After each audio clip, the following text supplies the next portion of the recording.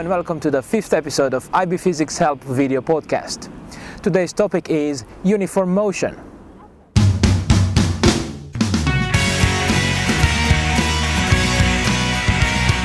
What is the equation of motion for this type of motion? What are equations of motion anyway? How can we use them in solving problems? You'll find the answers in today's podcast. Here is an outline of today's podcast. First, we define the term equation of motion. Then, we'll introduce the equations of motion for the simplest type of motion, uniform motion. And later, two worked examples will allow us to see how the equations of motion can be used to solve simple problems. Let's get started. In general, the position, velocity and acceleration of a moving body change in time. In these podcasts, I'm using the term equation of motion to simply label any mathematical formula that gives us the position, the velocity or the acceleration of a moving object as a function of time. In simple words, an equation of motion tells us how each one of these quantities changes in time. You can get a general idea of what an equation of motion is by considering the following simple example. A car is moving at steady speed in a straight line at 3 meters per second. Its motion can be described either by using a table like the one shown on the screen or by indicating how the position of the car changes in time as x equals 3 multiplied by t. This is the equation of motion that gives us the position of the car as a function of time. The latter approach is preferable since it gives us the position of the car at any moment in time. Just a quick example that shows you why the second approach is superior. Let's try to answer a simple question. What is the position of the car after 7.2 seconds? Of course, the answer can be found using the information given in the table. However, when the equation of motion is used, we simply plug in the numbers in the equation and we get for the position 3 times 7.2 equals 21.6 meters. And that's the answer to our question, 21.6 meters after 7.2 seconds. Now let's focus on finding a general equation of motion for uniform motions. First, we don't need an equation for velocity or acceleration. The velocity of a body undergoing uniform motion is always constant, and the acceleration is 0. Therefore, the only relevant equation of motion here is the one that gives us the position of the moving body as a function of time.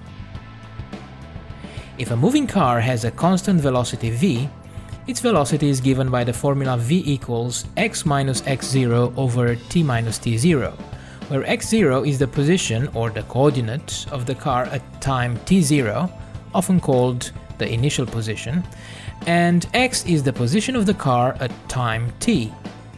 Very often t0 is 0. In other words, we start the timer when the car is at the position x0. However, sometimes this is not possible, as you will see very soon in our second worked example.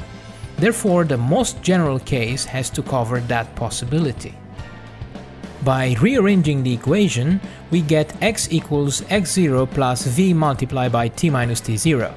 If v is known and the initial position of the car is known, so x0 and t0 are known, then the equation gives us the position x of the car at any moment in time. This is the equation of motion for uniform motion. So in general, if the velocity and the initial conditions are known, this equation gives us the position of the moving object as a function of time and allows us to calculate that position at any point in time. There are simplified variations of this formula. When possible, t0 is 0 and the formula becomes x equals x0 plus vt. Another way of writing the formula is using displacement. S is the final position x minus the initial position x0 and the formula becomes s equals vt. Let's now consider a simple numerical example. The equation of motion of a moving car is x equals 42 minus 5 multiplied by t minus 3. This is in meters. Let's try to identify the main features of this motion. By writing the general equation describing a uniform motion, we can conclude the following. The initial position of the car is 42 meters. The velocity is -5 meters per second, which means that the car moves in what is considered to be the negative direction at 5 meters per second.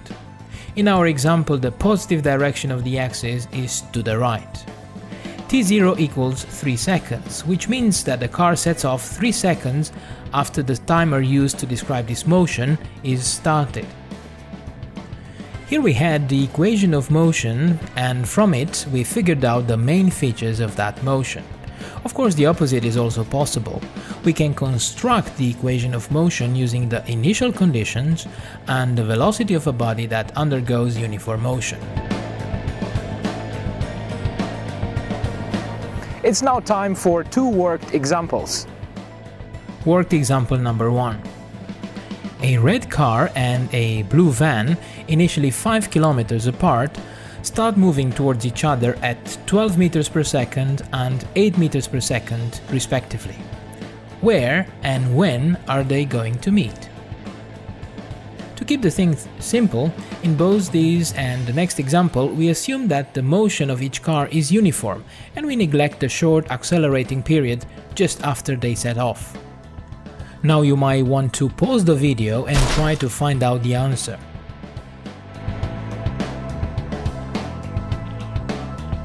And now the answer.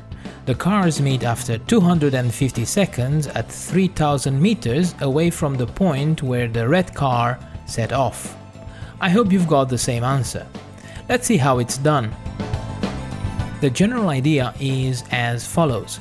We write the equations of motion for each of the two cars, and then, in order to find out when and where they meet, we put a condition that they are at the same position at the same time.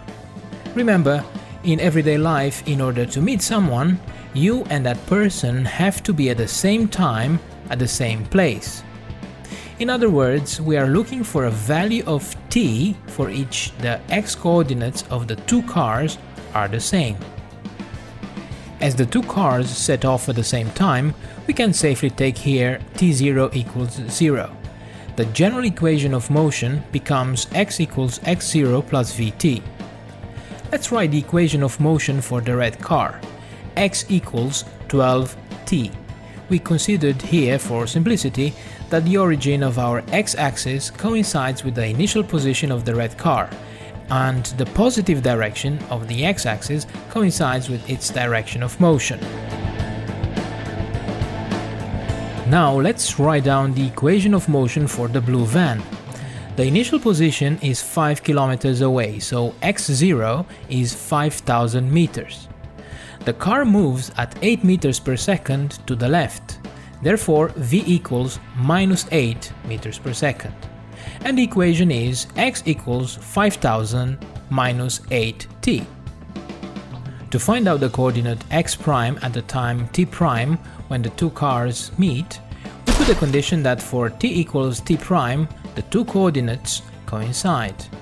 X car equals x van, and from here we have 12t prime equals 5000 minus 8t prime. A very simple equation to solve. 20t prime equals 5000, from where we can get the value for t prime, 250 seconds.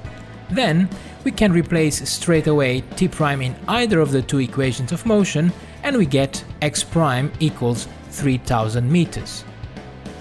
So the two cars meet after 250 seconds at 3000 meters away from the initial position of the red car. Let's now move to a slightly more difficult example.